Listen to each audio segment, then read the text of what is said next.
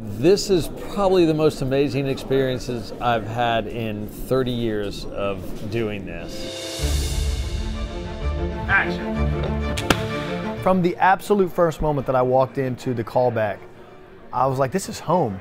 First off, it's the acceptance that you feel when you walk in and meet every single individual that's on this crew. We started out as friends, and we've become colleagues and friends and brothers. So then to go and learn and do research, and then to realize all this incredible facts and experience and truths of his life, and then to know I'm gonna get to live that, embody that, to get to put that stuff on and try to take a swing at that, it has been an absolute exhilarating joy.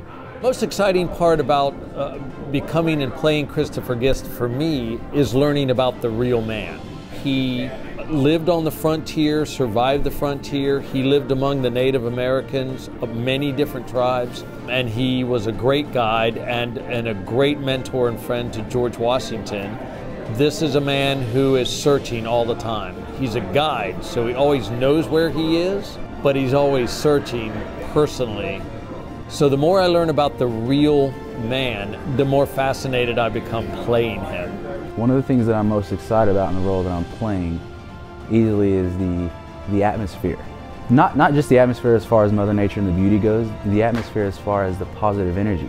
To be able to walk in and feel accepted as if I'm meant to be there, you can't put it into words, honestly. I mean, I'm so honored to be a part of it. Just of all the people they could have chosen, they chose me, man, and it's wow. It's a blessing. The most challenging part about playing Christopher Gist so far is the weather. When you're standing in between sets, that's when it hits you like, oh my goodness, I cannot feel my toes. It makes it a lot easier when you have people like Brandy Alexander and Levi who have hand warmers.